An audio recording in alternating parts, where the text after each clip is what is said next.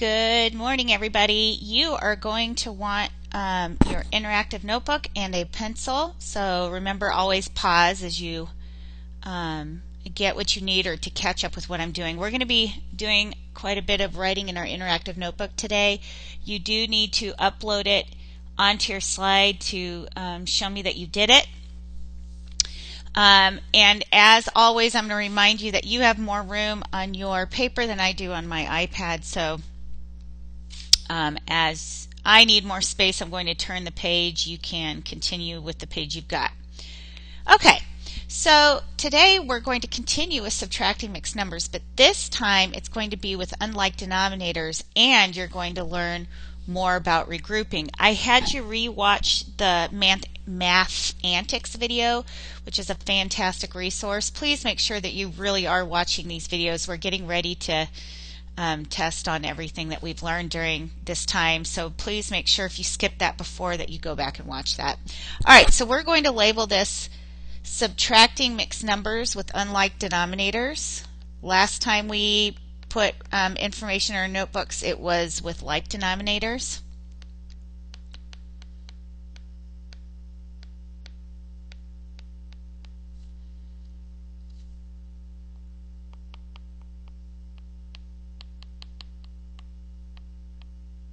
I should probably capitalize that since I did everything else.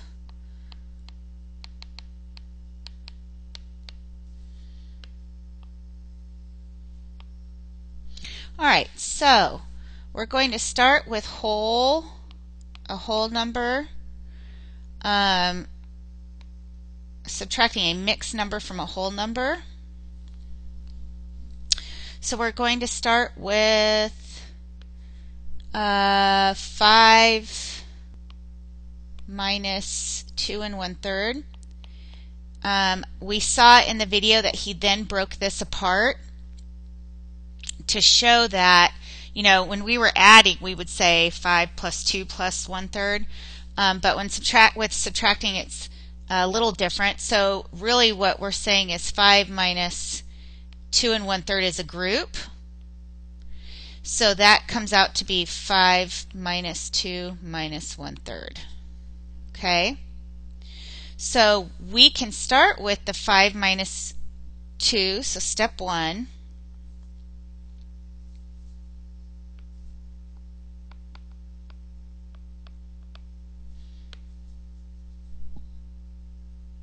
Five minus 2 equals 3. We went ahead and subtracted those whole numbers. Step 2. Now we're going to take that 3 and we're going to subtract the 1/3 from it. Okay? The thing is, we can't do it that way, so we need to convert step 3. We're going to convert, convert that 3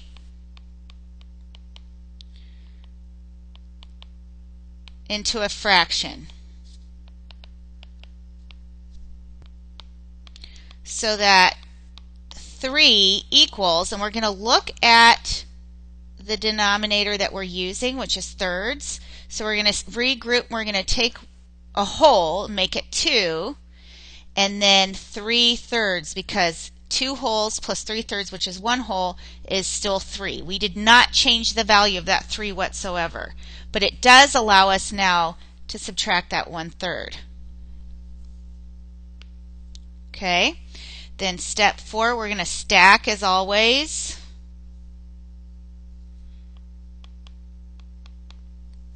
So we have 2 3/3 minus 1/3. So it leaves us with 3 minus 1, 3/3 minus 1/3 is 2/3, and then 2 minus nothing is 2. All right, remember to pause, catch up. So we're going now from whole minus mixed to mixed minus mixed.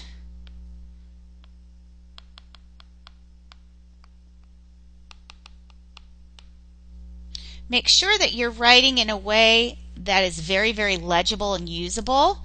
So when I look at those pictures, I'm looking for interactive notebooks that are actually usable. If they're sloppy and rushed, then you can't use them. All right, so mix minus mix. We're going to do a couple of examples. One is without needing to regroup, and the other will be needing to regroup. So this is mix minus mixed without regrouping.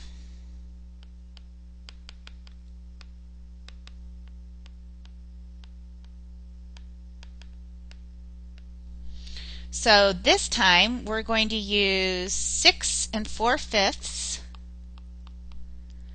minus 1 3/10.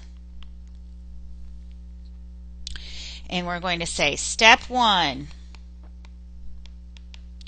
Convert your fractions into common denominators, or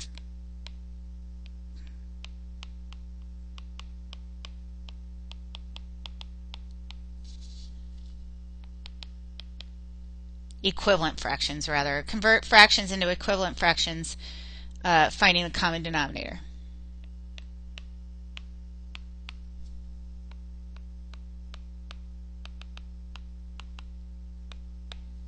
So we're going to worry about the 4/5 and the 3/10. And what do we do when we have unlike denominators? We create a t-chart. And the reason why I'm not putting that as a step is because you should know that by now. That's what we did the last week and a half or so. Okay, so I'm going to list the factors of 5, and I know I don't need to go any further than that because I know 10 will be the least common multiple. So I just need to worry about changing 4/5 into tenths. What did I do that 5 to get the 10? I multiplied it by 2. What did I do the 4 to get that 10? I multiplied it by 2. So now, step 2 is we're going to stack.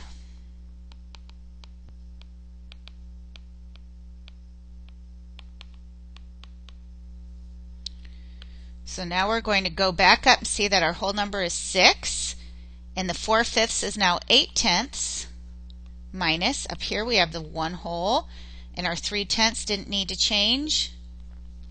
All right, so now we can subtract. 8/10 minus 3/10, 8, 7, 6, 5/10. 6 minus 1 is 5, and of course we simplify, so we get 5 1/2. Remember to pause, catch up. Okay, our final example, and I'll let you go, is mixed minus mixed with regrouping.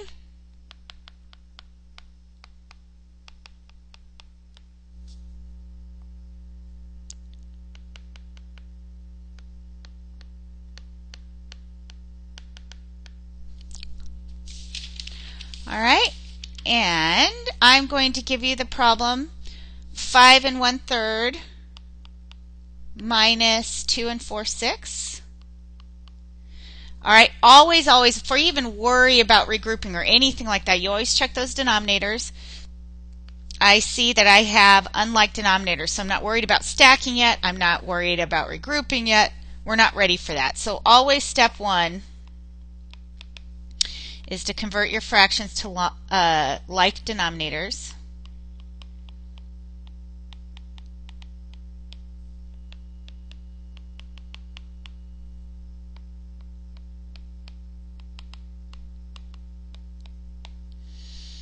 All right, so we're worried about 1/3 and 4/6, and you should know automatically we do a t-chart.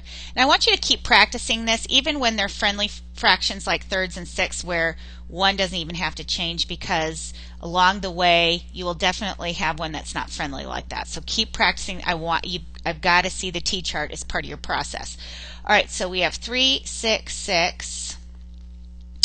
So I know 6 is a common denominator, least common multiple. 4, 6 is already in 6, so I need to worry about my thirds. I know I multiplied by 2 to get 6, so I have to do the same here. So now step 2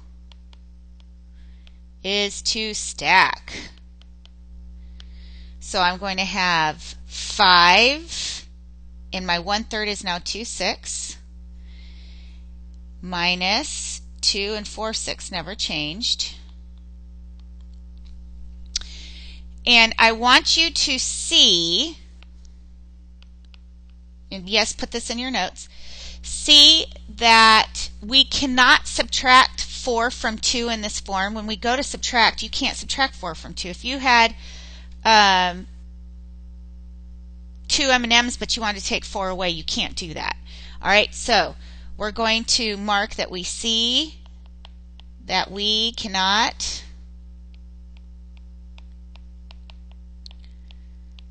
subtract 4 from 2 in this form. So that means step 3 is to regroup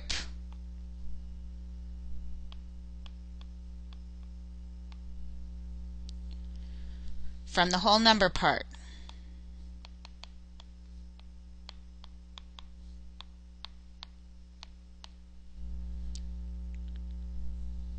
So that means that 5 and 2, 6, we're going to regroup one whole. Okay, so we're taking a whole and we're regrouping it up here. So I know that 4 and 6, 6, because that's what I'm looking at, the denominator, is the same as 5. Will you write that there, please? We didn't change the value of the 5 by regrouping 4 and 6, 6, same value. And what we're doing is we're adding that 6, 6 here. So now that equals 4 and 2, 6 plus 6, 6 is 8, 6.